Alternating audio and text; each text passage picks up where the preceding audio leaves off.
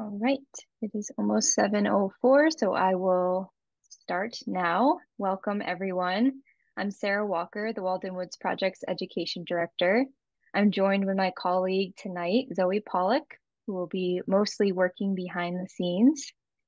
Thank you, everyone at home, for joining us for our event with Vital Grounds' Doug Chadwick and Matthew Hart. For those that do not know us, the Walden Woods Project is a nonprofit based out of Lincoln, Massachusetts. We preserve the land, literature, and legacy of Henry David Thoreau to foster an ethic of environmental stewardship and social responsibility.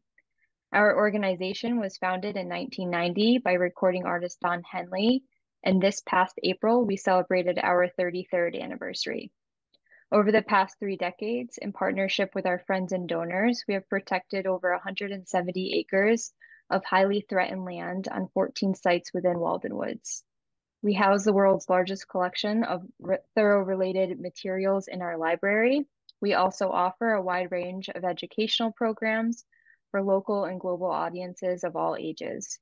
Our school group visit sites include the Walden Pond State Reservation, where we are the official friends of Walden Pond, the Walden Woods Project Farm, the Walden Woods Project Library, and Thoreau's Path on Bristers Hill. And this is a Zoom webinar tonight, so you are only able to see the host and the panelists. Please use the chat function at the bottom of your screen if you're having any difficulties, and we'll do our best to help you. You can also use the chat to correspond more immediately with each other. And if you would like closed captioning, you can click the live transcript button at the bottom of the Zoom screen.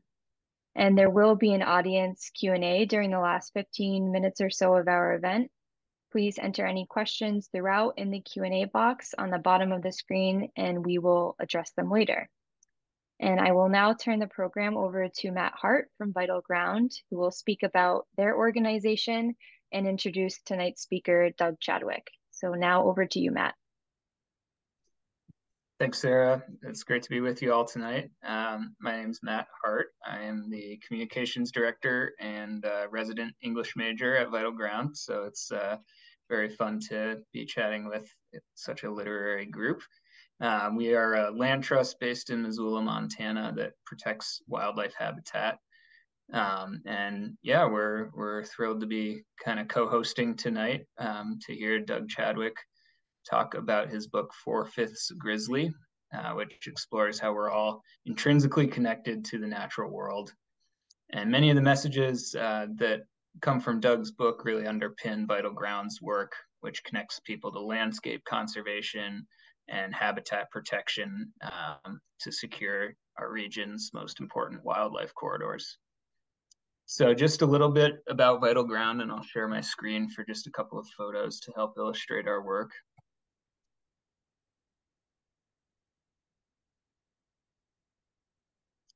So Vital Ground, like I said, is a land trust. We're based in Missoula, Montana, and we protect and connect habitat for grizzly bears and for all the species that share their range in the northern Rocky Mountains. We work primarily with private landowners by arranging voluntary conservation agreements to limit development on their properties. And we work closely with local communities as well and fund projects that help prevent conflicts between bears and other wildlife. Since 1990, Vital Ground has permanently protected 54 properties on nearly 10,000 acres and formed partnerships that have helped conserve close to 1 million acres. We're right around 950,000. Our current focus is on protecting the most important private lands in wildlife corridor areas that help connect the Northern Rockies wild strongholds from Yellowstone National Park and the greater Yellowstone ecosystem up through Montana and Idaho over the border to Canada. So this year, we are working on 8 diverse projects in Montana and Idaho. One is our largest conservation easement ever, which you can see in this photo. It's a 4,500 acre agreement to limit development and employ conservation practices on a ranch in central Montana along the Rocky Mountain Front region. It's where grizzly bears follow the Teton River and one of its main tributaries out of the mountains and out toward the plains. So it's a really important area to maintain strings of protected, connected habitat so bears don't end up in people's backyards. We're working on another smaller easement that protects wildlife habitat as well as indigenous cultural resources a little farther west in Montana on the Flathead Reservation, which is home to the Confederated Salish and Kootenai tribes. We have several other projects in key wildlife corridors that we're currently working on conserving as well, including some that are near existing highway crossing structures that further help wildlife move around the larger landscape. To zoom out a little bit, these projects are part of our regional conservation vision. The Northern Rockies is one of the most intact remaining wildlife communities in the world. It's still got nearly its full suite of pre-colonial wildlife, from grizzly bears to native trout to wolverine and Canada lynx. In response, though, to the accelerating impacts of our warmer, drier world and the intense real estate pressures that the Mountain West has faced in recent years, Vital Ground has launched what we call our One Landscape Initiative. It's a strategic approach to prioritize habitat corridors and conservation efforts in those corridors in order to connect the region's wild strongholds so that wildlife have greater connectivity and ability to adapt to change. We formed the One Landscape Initiative after meeting with more than 60 wildlife biologists from state, tribal, federal agencies, and mapping out the key areas for private land conservation that helps connect these wild strongholds. Think of a valley bottom with mountain ranges on either side. And out here in the West, those mountain ranges are typically public land, national forest land, but the valley bottom has a patchwork of private ownerships. So putting some of those private properties into conservation allows wildlife to move across the valley bottom more safely and connect the wild strongholds on either side. So the One Landscape Initiative prioritizes 188,000 acres in these different key locations. And we're working very hard to knock out projects as quickly as we can because the world's changing, and the iconic animals that call these places home inspire us to do the best we can as quickly as we can. And that leads me to Doug Chadwick, who's been an inspiration for Vital Ground for quite a long time. He's been a trustee at Vital Ground since our early days in the 1990s, and an instrumental force in shaping our work and inspiring it. Doug is currently actually on hiatus from our board while serving as an advisor, but we're assured he'll be back in full trustee capacity soon. Beyond his work with Vital Ground, Doug's a wildlife biologist. He's an author, a photographer. He's a frequent contributor to National Geographic. He's written 15 books and more than 200 articles about wildlife and wild places.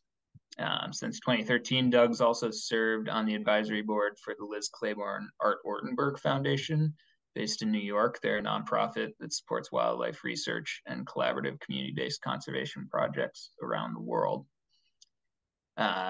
Going back a little farther in Doug's story, he graduated from the University of Washington with a BS in zoology, and from the University of Montana with an MS in wildlife biology. After his time at University of Montana, he worked as a research wildlife biologist studying mountain goats and grizzly bears here in Northwest Montana.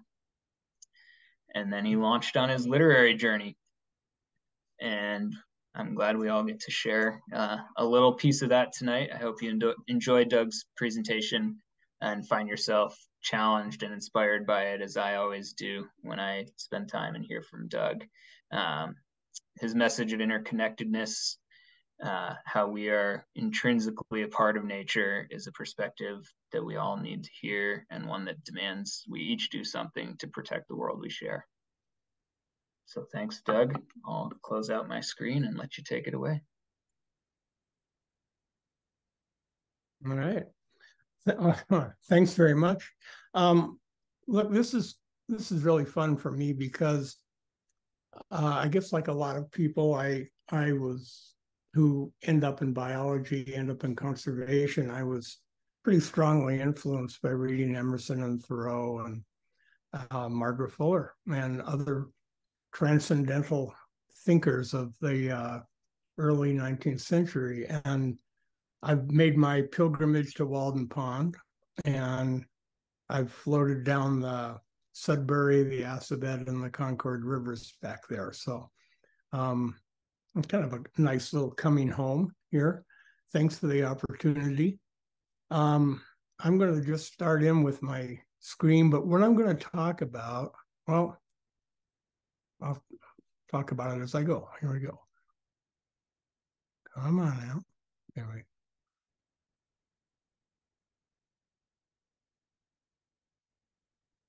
Okay.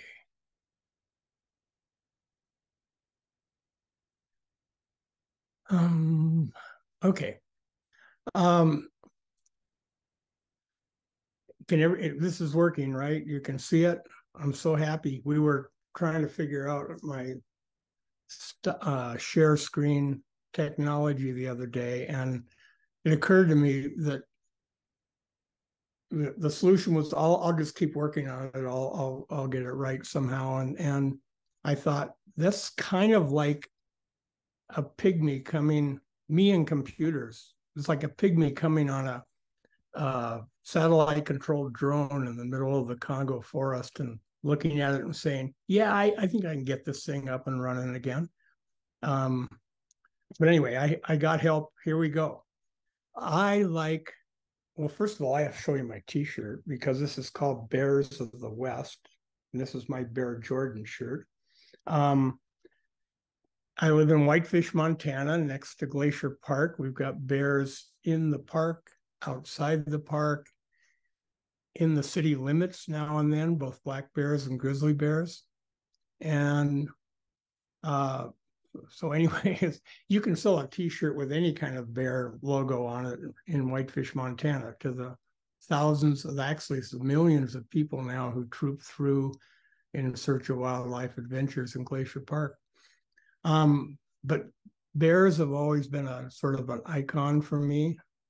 And as you can see from the picture, I don't have to go on too much about how they're like us in many ways.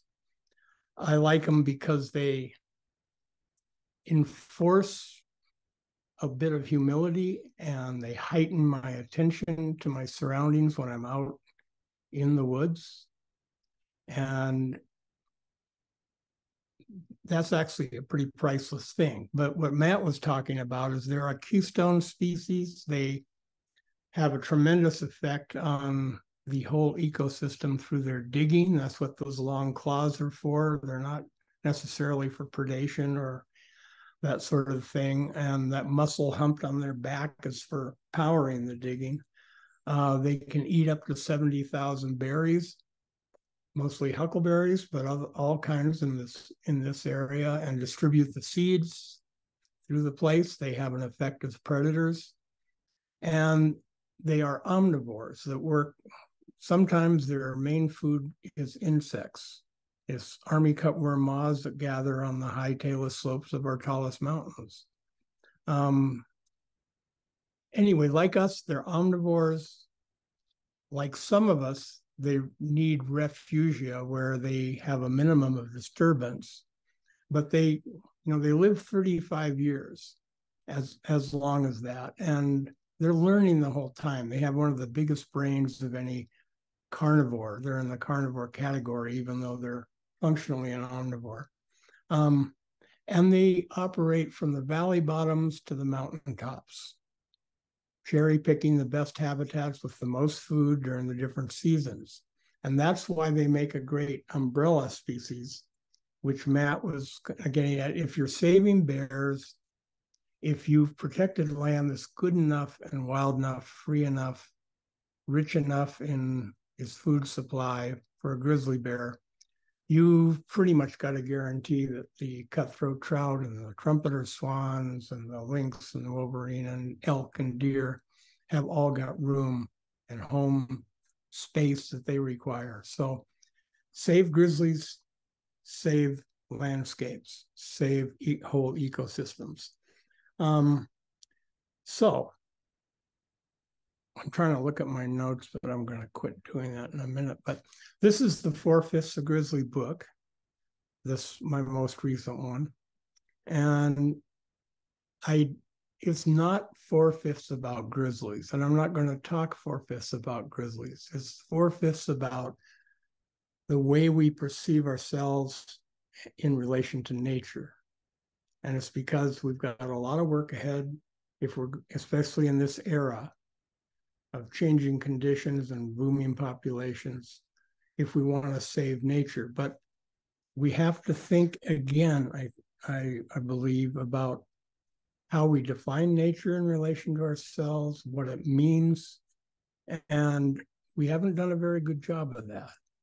So I chose 4/5 a grizzly, not because I just admire them and the wild country they inhabit, and not just because I wanted to hint that I'm kind of, big and tough or I'm something of a badass at times or anything like that. I did it because I actually am 4/5 a grizzly and 4/5 every bear out there, from polar bears to spectacle bears in South America's Andes to sun bears in the jungles of Southeast Asia. I'm also 4/5, and so are you, of, well, pick your favorite animal. One of mine is the snow leopard. But any mammal will do, because we share 80% or more of our genes with every species of mammal. And that's a pretty remarkable figure. They're identical genes. It means we've got the same operating plans for our minds and bodies to that extent. So we're relatives in a way that I think most people don't appreciate.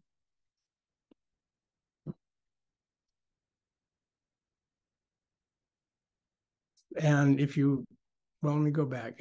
If you don't see an animal you like here, or you don't particularly see yourself as 4/5 of a particular wild animal, you're 85% identical in your genetics to your family dog, and 86% related to the cattle I'm looking at outside my window.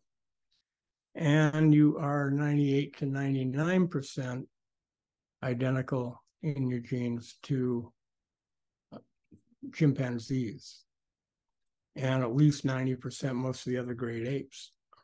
So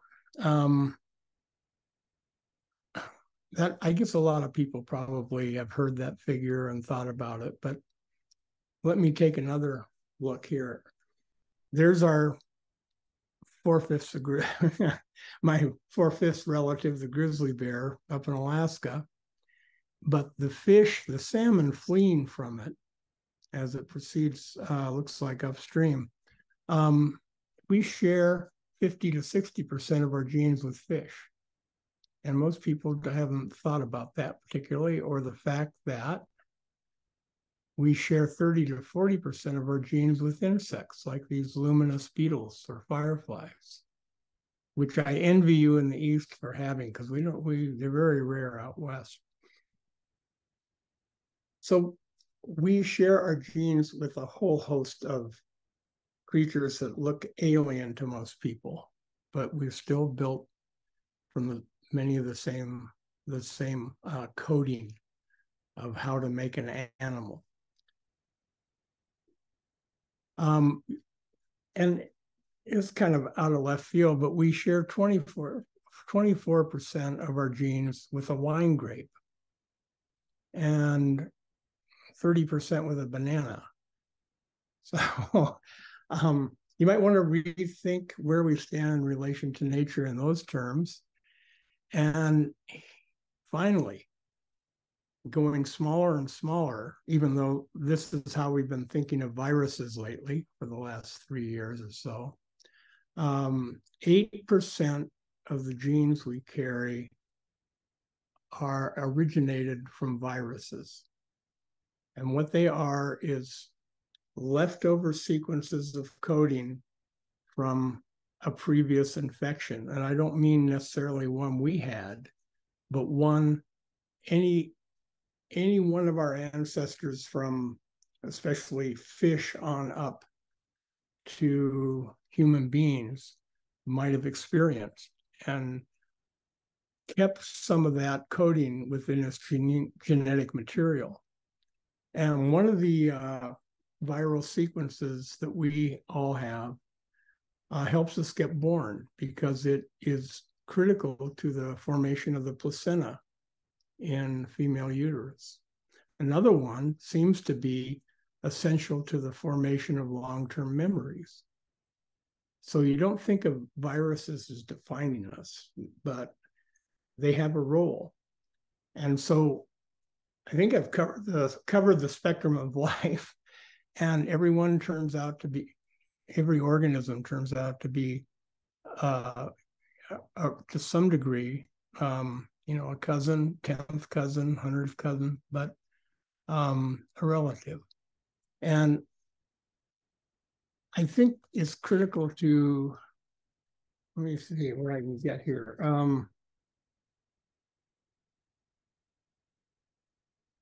Well, it's a fuller picture of who and what we are. And the big questions is, what defines us as human? And I wanted to, instead of calling this book 4/5 of Grizzly, I thought about calling it Our Greater Selves, or More Than Human. But because that's really what we are. But I settled on 4/5 of Grizzly just because I thought it was kind of made it more real and instant to people. They can picture a grizzly bear a lot more easily. So sometimes when I hear someone say, when we're talking about conservation or wildlife in general, about save the old growth, save the whales, whatever it is, you hear that comment, well, I appreciate what you do, that's great, but I'm really not all that into nature myself. And just don't get that involved. And I go, well, dude, nature is totally into you. No matter what you think and what you've been taught and what you become accustomed to through our languages, our philosophies, our religions, all these barriers we've set up that define humans separately from the rest of nature. It just, there's no information that justifies that. In fact, all the modern breakthroughs of science and technology and molecular biology are showing us that we're immersed in a web of other life. So another way to look at our relationship with nature is, I went down the scale of creatures to the very small, to the microbes, but that's okay because I started off my life as a microbe. This is my baby picture, or maybe it could be your baby picture, but it's a fertilized human egg. So I started off as, 4 1,000ths of an inch in size. There were amoeba bigger than I was. But I had plans, and I grew into a human with about 30 trillion human cells in my body, and about 40 trillion microbial cells from this huge array of bacteria and a similar type of organism called archaea, category of critters, single-celled yeast, protozoans, one-celled animals, as they're called. And they're in me, they're on me. They help me digest food that I can't digest by myself. They produce vitamins that I can't create enough of through my own diet. They are guarding against more harmful bacteria and other single-celled microbes. They are producing hormones that are either identical or very similar to ones that control our moods and thoughts. And a lot of, in medicine, they're beginning to look at, there was a lot more talk these days about our microbiome, right? Taking care of it and the balance of it. And it's basically the biggest gland in our body. And it's also the real engine of our immune system in many ways. So that's us. That's who we are. I have 23,000 human genes, and the array of different microbe species, thousands of different species inside me and on my skin and pretty much everywhere, have 8 million different genes. And they're all operating and doing something. And it's a huge frontier of discovery in microbiology and molecular biology and medicine. So, forgot, every one of my 30 trillion human cells is fueled by, and the metabolism of my whole body is fueled by these little organelles called mitochondria. And I apologize if, I like to get geeky, but I apologize if this sounds like Bio 101, but I have to bring this out because every one of my cells has them, anywhere from a few to up to 2,000 inactive cells like those in the human liver. And all of them are modified ancient bacteria. So,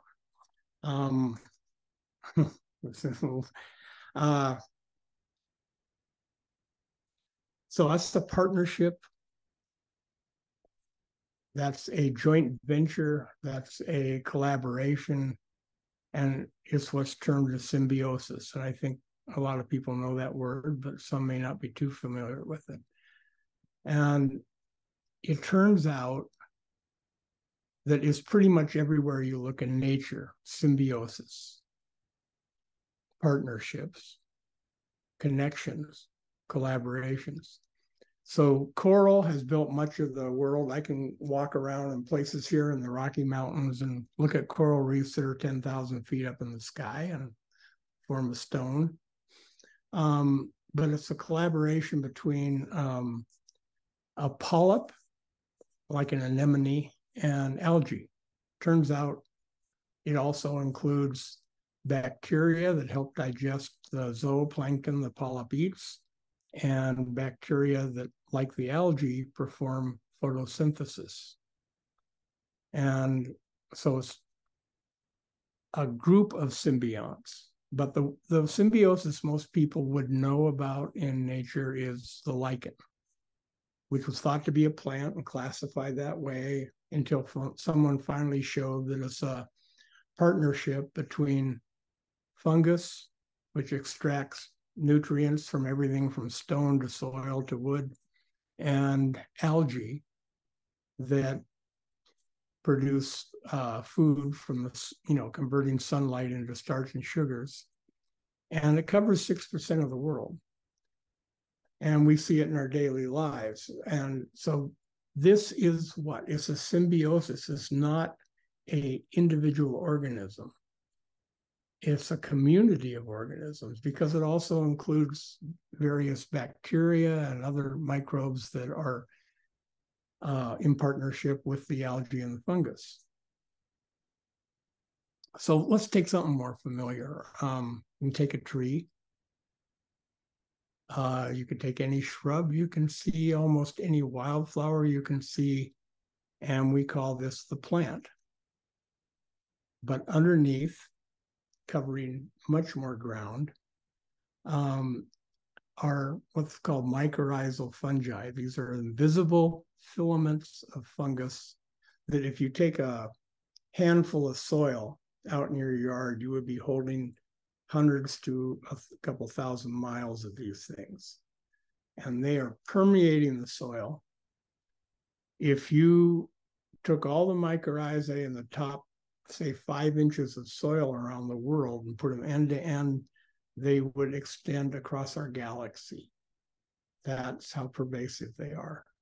And they are bringing water, scarce water, nutrients, minerals to the tree through its root hairs in return for a bit of starch and sugar produced by what we call the plant. And almost every plant we know has this relationship. It's universal. Plus, one more symbiont in this, and that is in each green cell of the green vegetation we look at, the basis of the food chain, photosynthesis, doing the work of converting sunlight to food, are chloroplasts. And it turns out that chloroplasts, and they only found this a couple of decades ago, chloroplasts are also modified ancient bacteria.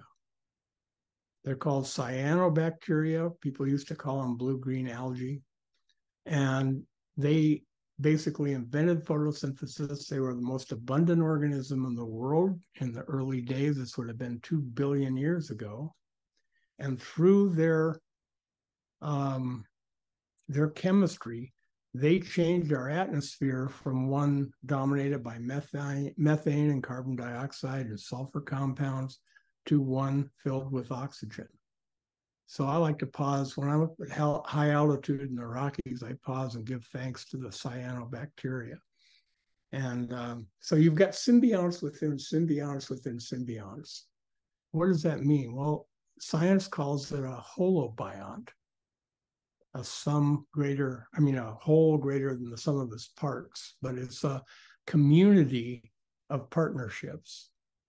And that defines us as well as virtually every other organism. There is no such thing as an individual species above the level of bacteria and archaea. They are all partnered with somebody, and often with a whole lot of somebodies. So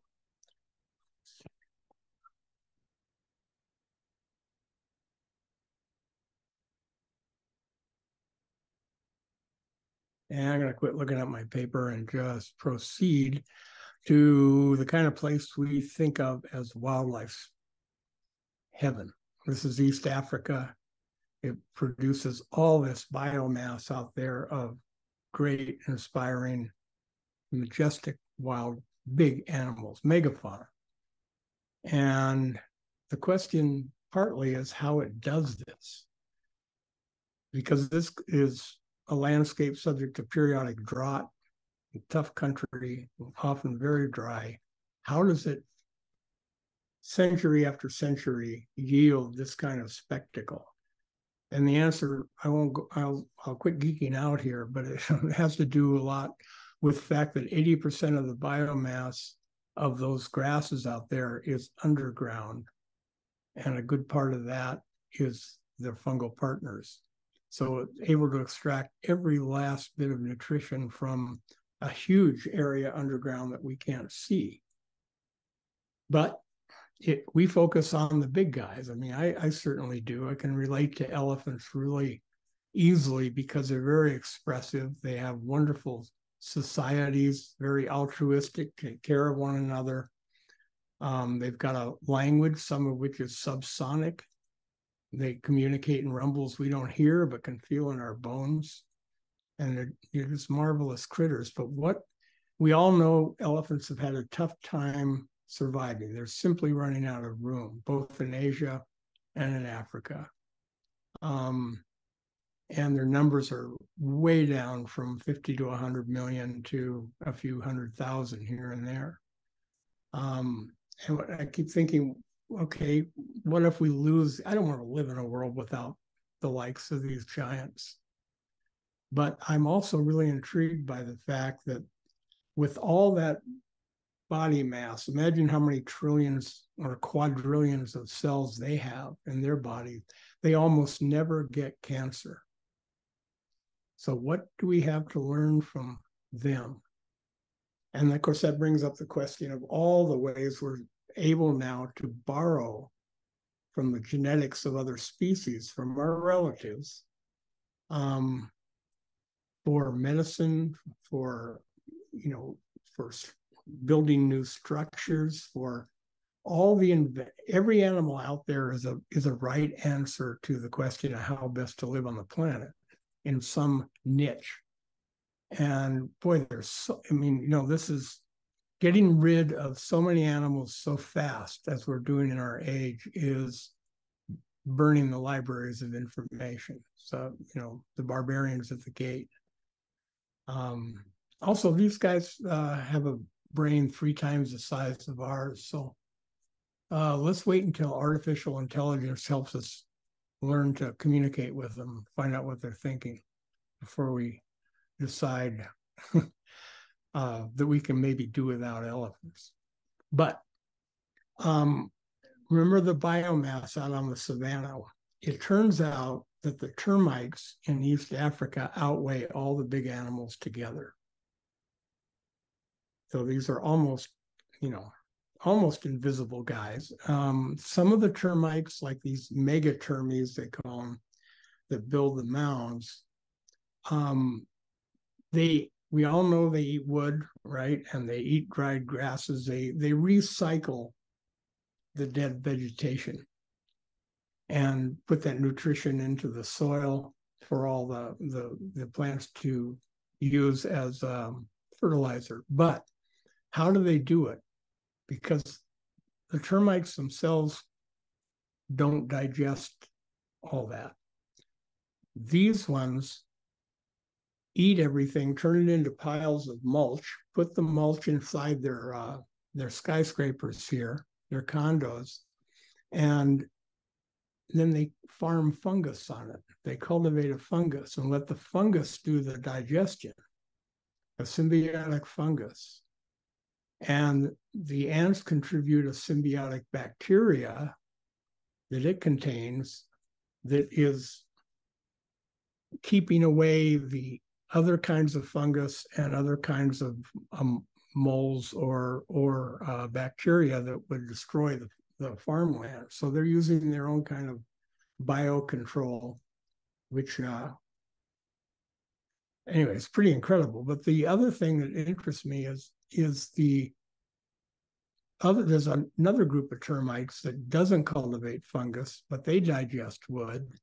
But it turns out it's protozoans in their gut that do the digestion. And then a couple of years ago, someone found out it's actually bacteria living on the cell walls of the protozoans that contribute the important enzymes so that these guys can go ahead and eat your house or your hut.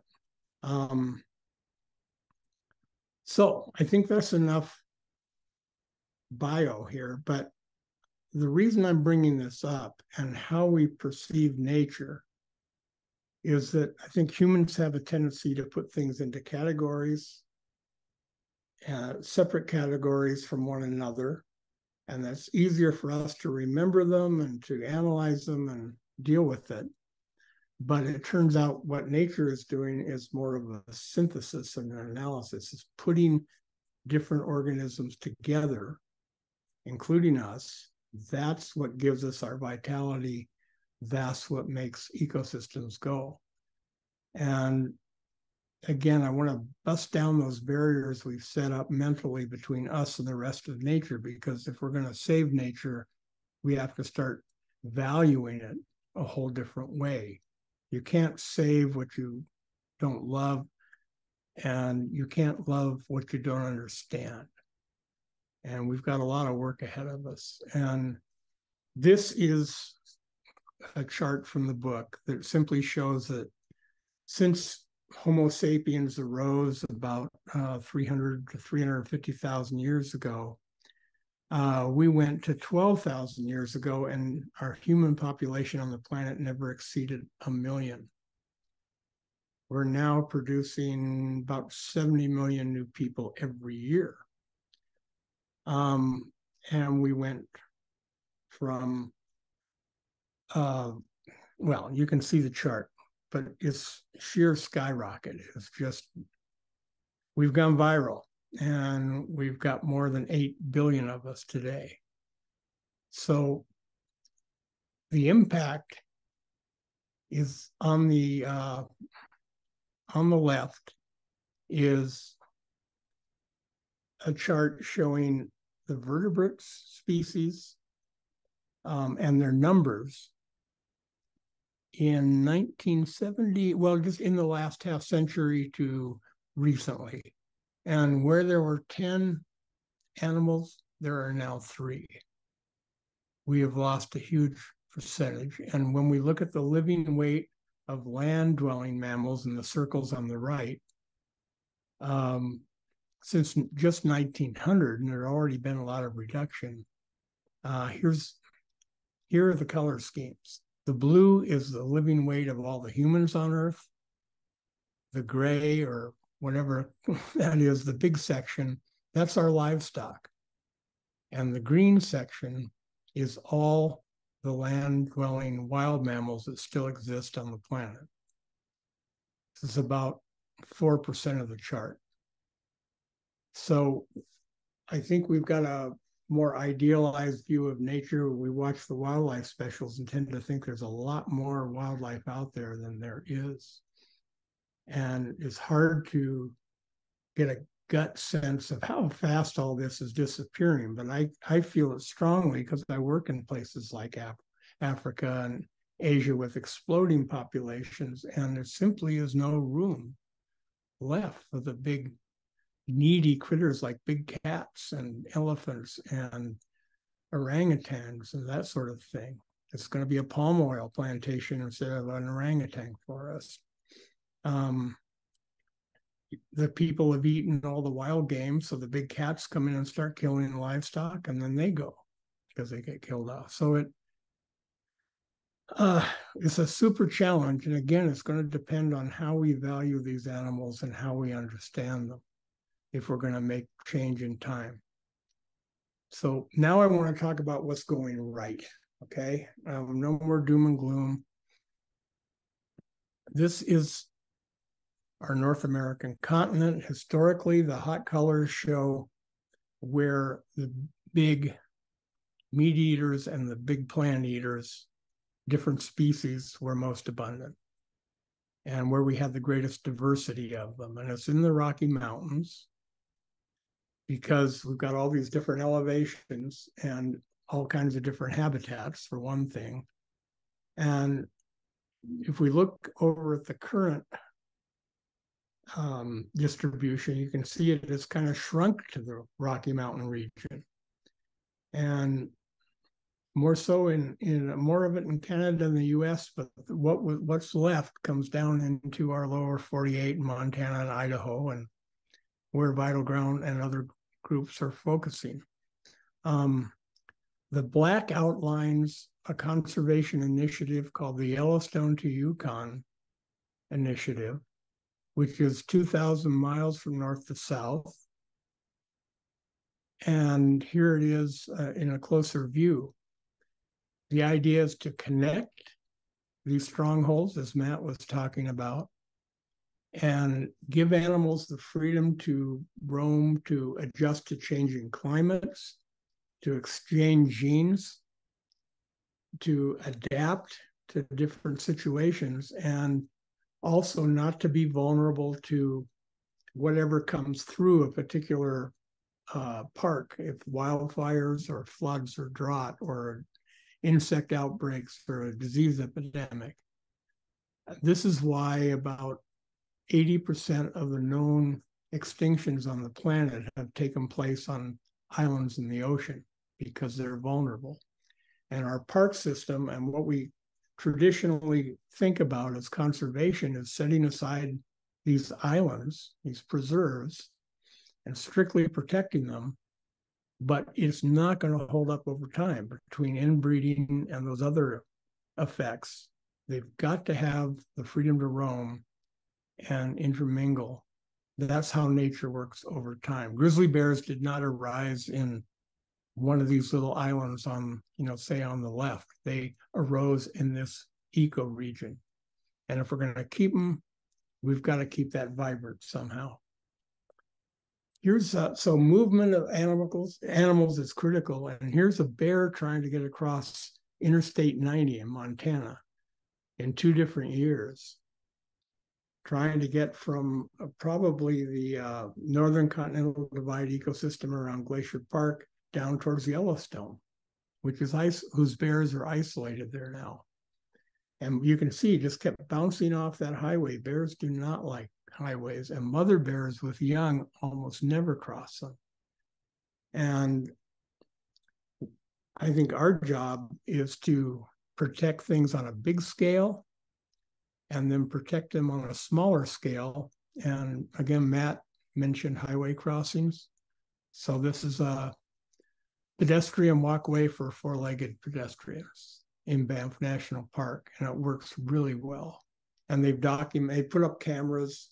You can also do it through culverts under the roads, and put a camera in there. You'll find everybody crossing that, from turtles to mountain lions to grizzly bears. So, and this is the vital ground connectivity strategy, because you give animals multiple pathways so they don't get confined to one particular area, but this is based on the best habitats and the least disturbance within them and that sort of thing, and it works. Grizzly bears are recovering a bit in Yellowstone and in the northern continental divide on the upper right-hand part, the gray. And we need to get them back into Idaho and North Cascades, and then we'll have, if they're connected, then we can finally relax and say, I think we have recovered a threatened species. But if we just do it island by island and they're not connected and that's all developed in between, that's not a good long-term solution.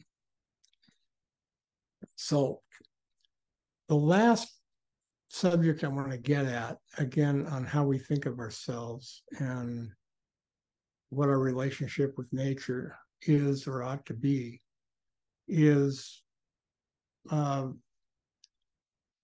medical. I got carried away reading the medical literature on contact with nature. It's the reason, going back a long time, doctors have always said you need to just take a vacation, get outdoors. And now doctors are actually prescribing more time outdoors for people.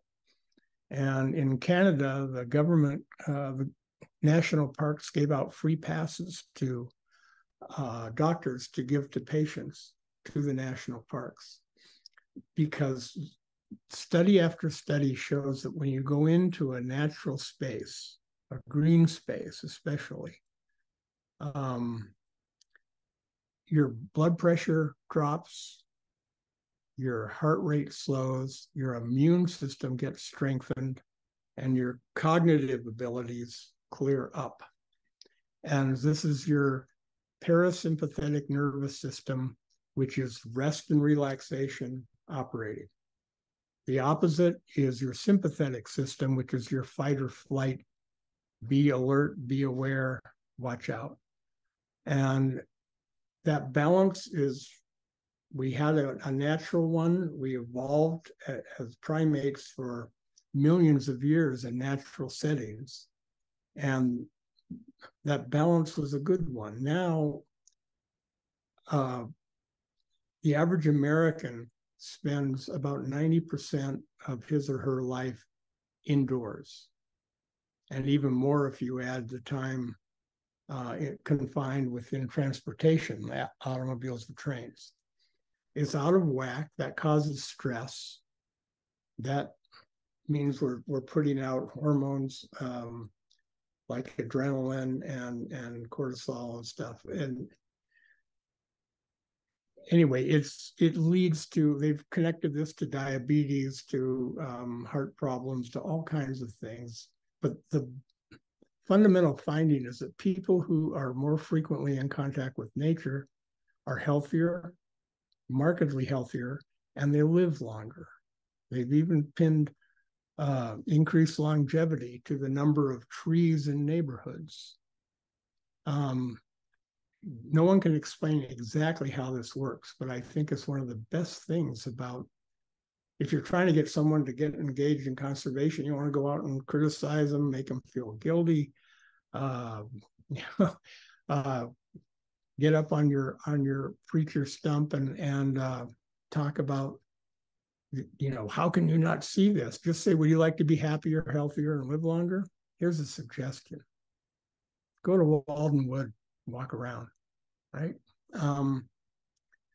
So anyway, that's a connection to nature we're still defining, but it's a very, very critical and important one. And I think a great wonder and a real joy that is waiting there for us.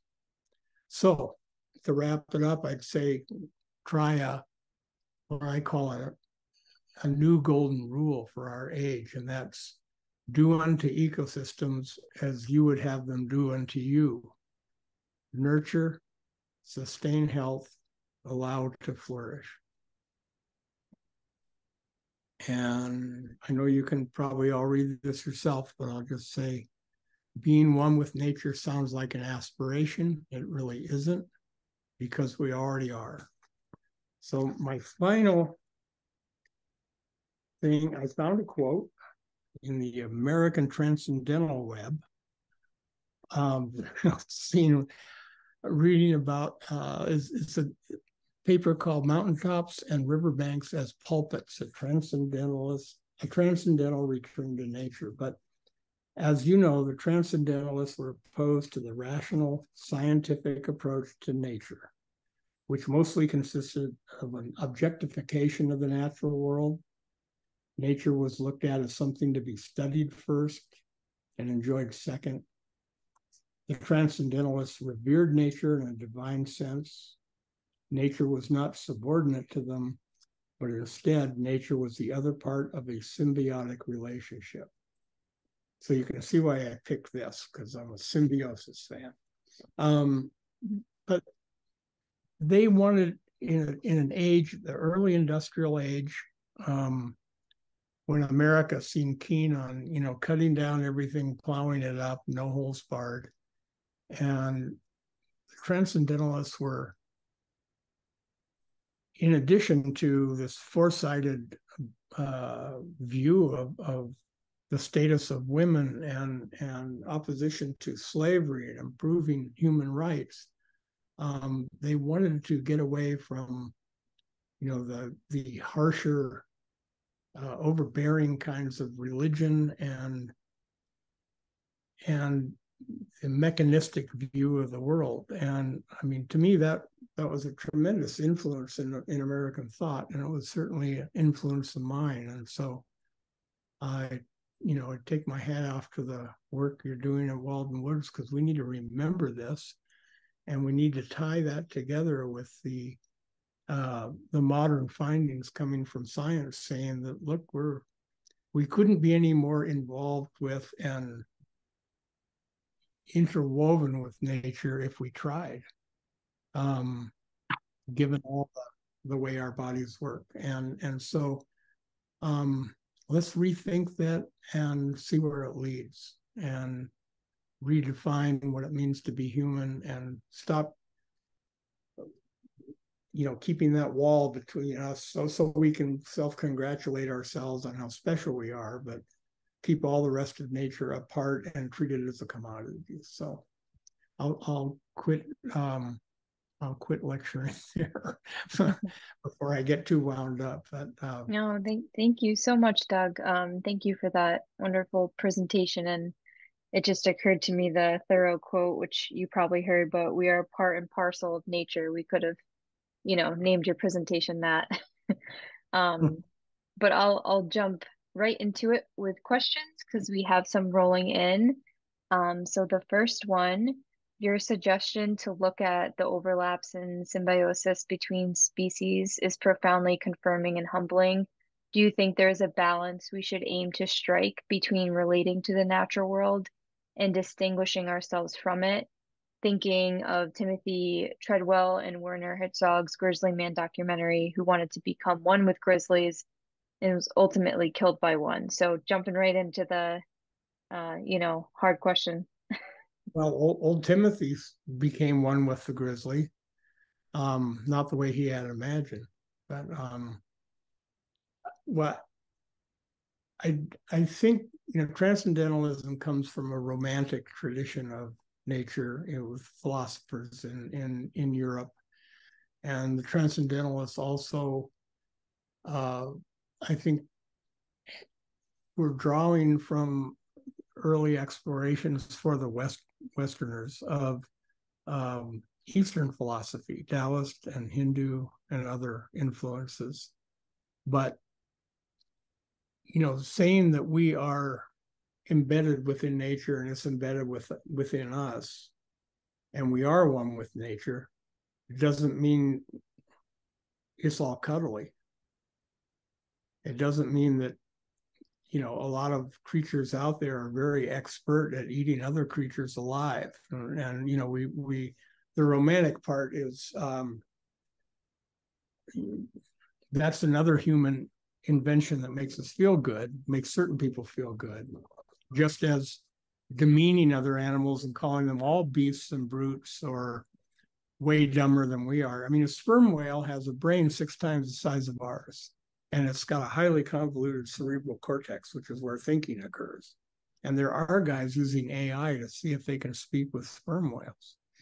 I just say the reason, we've got all kinds of reasons to keep these other creatures, because they are, like I say, a 2 billion year old collection of successful experiments. I mean, they're here because whatever it is they're doing, whatever capabilities and traits and specialties they have, gave them a leg up. It was survival of the fittest. And what can we draw from for medicine, for architecture, for who knows what else? But I'm not urging anyone to go out and make friends with the first bear they see. So I have had grizzlies been so close that they brushed against me. This is a salmon stream, but I didn't go and then follow it and lie down on it, put my head on his tummy and sing songs to it like Timothy did. So, Matt might want to weigh in on that. I don't know. Resolutely not. Oh, okay. Oh no, I can chime in. No, I think you hit the nail on the head, Doug, in the idea that being interconnected and being a part of nature does not mean abandoning reason. Yeah, I think we actually have a lot we can do to leave animals space and practice coexistence in out of respect for the animals. Loving nature sometimes actually means keeping your distance if that's going to help the animals survive. Well, I wanted to add that I'm talking about wild country often, and these studies done on the value of the benefits you get from immersion in nature, it seems that they work as well in an urban park as well. It's hard to say. This is all a new field, but it can be as simple as viewing beautiful landscapes. So I tell people, well, they say, what can I do? You can fight for wilderness. You can try to protect big wildlife communities like we do at Vital Ground, but you can also go make sure there's a little green space, an urban park in your neighborhood, and where kids can play and explore and just be around green growing things. It just seems to work. And so I maybe focusing on grizzly bears is not the best way, but I got to say, I've met a lot of grizzly bears, and every time you generalize about them, you're wrong for a lot of bears, because they're highly individual, and that comes from being a smart, adaptable, long-lived critter. Different personalities, different traits, and different things they've learned.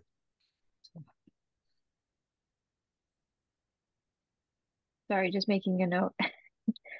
Okay, next question. I live in Wyoming where there are a lot of hunters who claim that they are also conservationists. And I may be wrong, but I just don't buy it, partly because of their equipment and vehicles use up resources. What would you recommend my response should be to a hunter who claims they are saving wildlife and or their habitats? I'd say there's some truth to that. Um, there's certainly been a lot of abuses where, we tend to try to get away with the maximum harvest that we can, and that's not always the best thing. It also causes some genetic changes if you're just shooting trophy elk or, that's the big majestic animals that are the fittest. So there's a lot to argue about there and discuss, but I'd say a large portion of the hunting community does understand the value of protecting habitats and have been allies with conservation efforts to keep open spaces, to keep healthy environments out. Because again, if it's good enough for those critters and good enough for hunters to use, I'm not personally defending hunting. I don't, I spend too much time watching animals to get that much of a thrill out of it, but I'm also fat enough as it is. I don't need to eat anymore. But yeah, I'd say that's always been a tough question because there's, as in any group, there's everything from slob hunters to who are just there to take, to people who are actively out working for the protection of a variety of animals. So I wouldn't, and when it comes to, they're using vehicles and all, burning gas and all that. Well, then I got to look at my own life and say, what am I doing? I'm running around to meetings to talk about the environment on jet planes. So I'm not going to say any more about that. That's a good answer. Next question, what role does human population control play in protecting biodiversity and reducing extinction?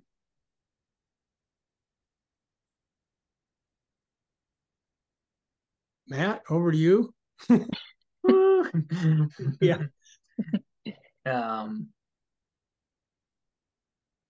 It's a slippery slope throwing around that phrase.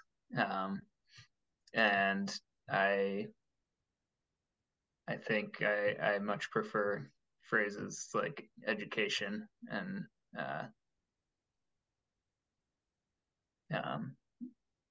female education in the developing world, to get more specific. But I think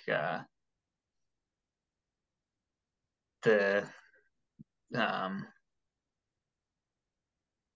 problem is very complex. Doug's graph doesn't lie in terms of the kaboom of population explosion. And I think it's it's gonna in the developed world, I think there already is a sizable movement to make more responsible choices in terms of how many children people have, all that.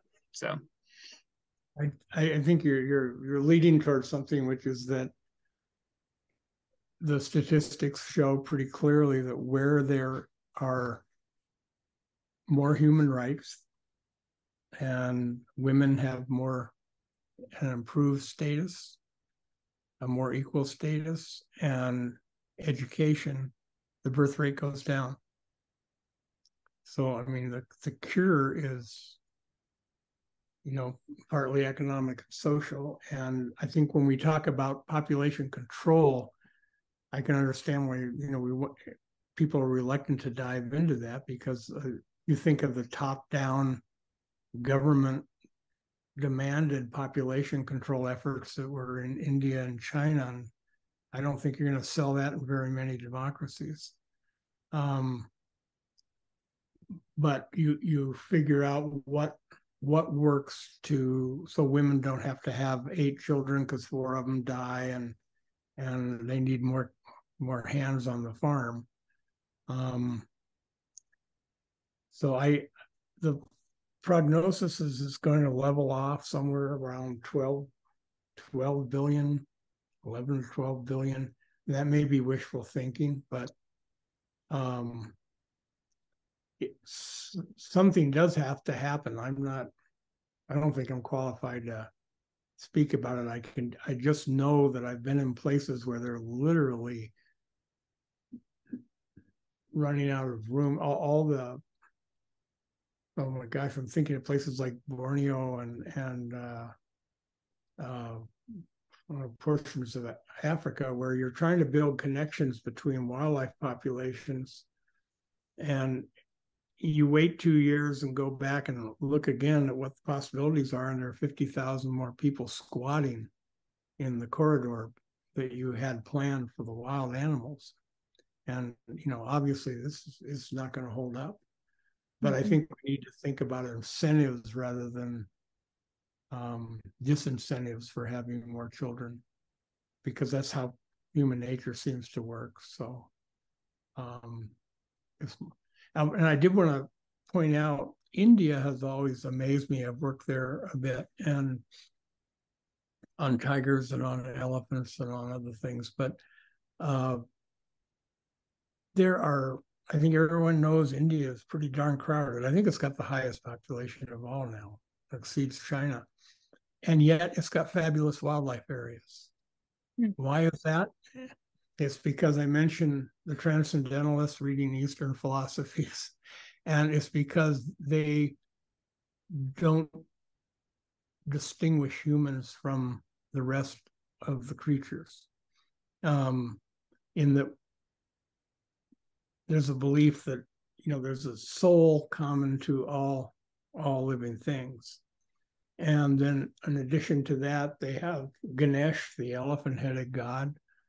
The Buddhists have Avalokiteshvara, who is a bodhisattva who earned his way to nirvana, whatever that looks like, but he didn't want to go until he could bring the animals with him. And it's just a different way of looking at life, and they don't feel that they own all the earth, that it was naturally given to them and no other animal. And here in Montana, if you talk to the Blackfeet, say, or the Salish Kootenai tribes, they'll talk about the circle of life. They don't talk about a pyramid, which is kind of what we like, with humans on the tip top and a golden throne, and then all the rest of these things are lesser creatures. And that makes all the difference. So, yeah. So last question, because I want to be mindful of everyone's time. What's a generalization about grizzlies that's inaccurate that you found?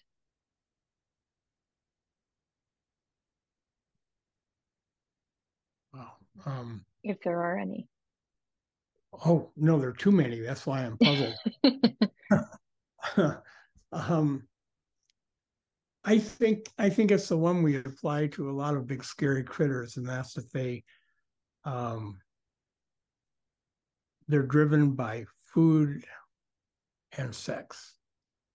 They're instinctual. They want to mate, they want to eat and compete.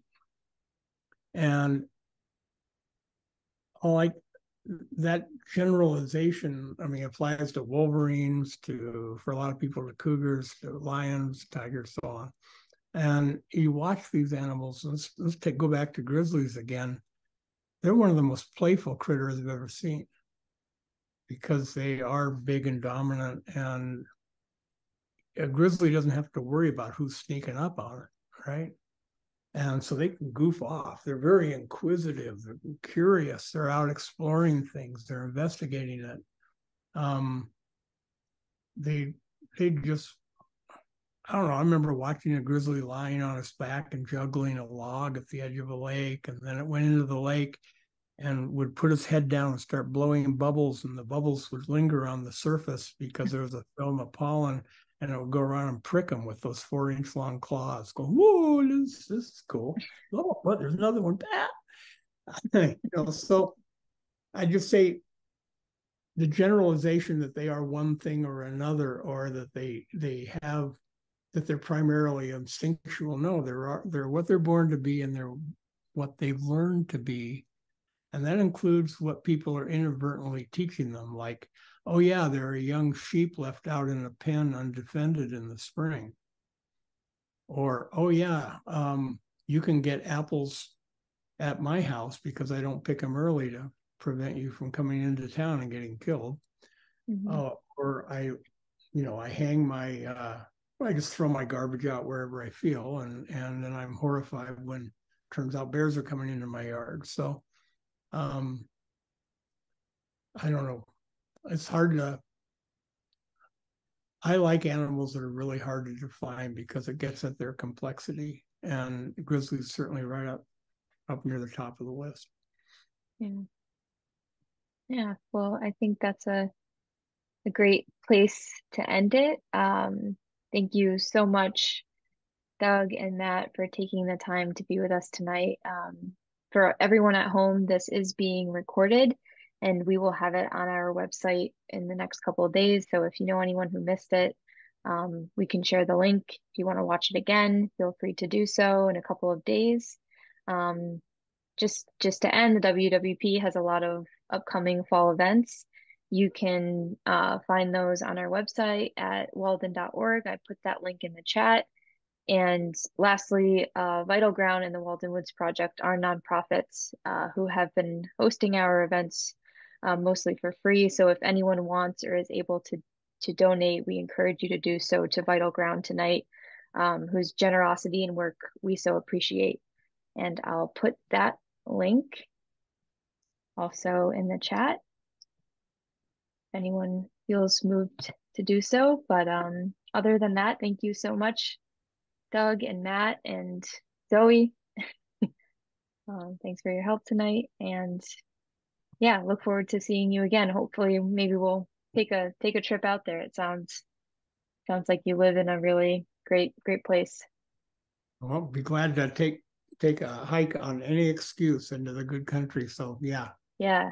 give a holler and come Awesome. on by. Yeah, thanks everyone. Yep. Yeah. Thank you all. Bye, everyone. Thank you. Bye-bye.